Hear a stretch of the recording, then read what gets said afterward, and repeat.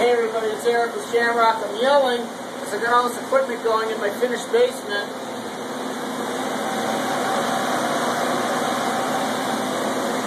We didn't flood Larry's house, and we didn't flood my house on purpose this time. It happened for real. The washing machine hose bin popped out and just unloaded all kinds of water.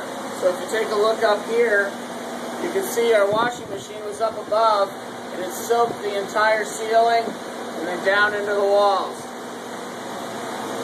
So, my wife did one thing right and one thing wrong.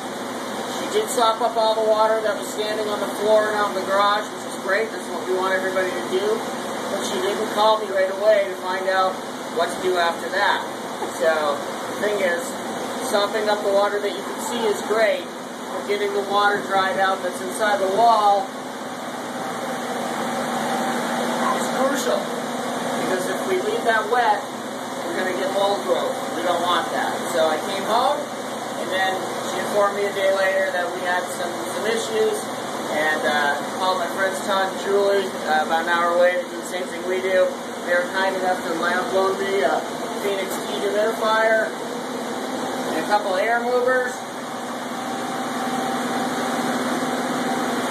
And we're drying this sucker out now. We're trying to save the drywall. I've been taking my readings. It's drying out nicely, and we'll keep you posted.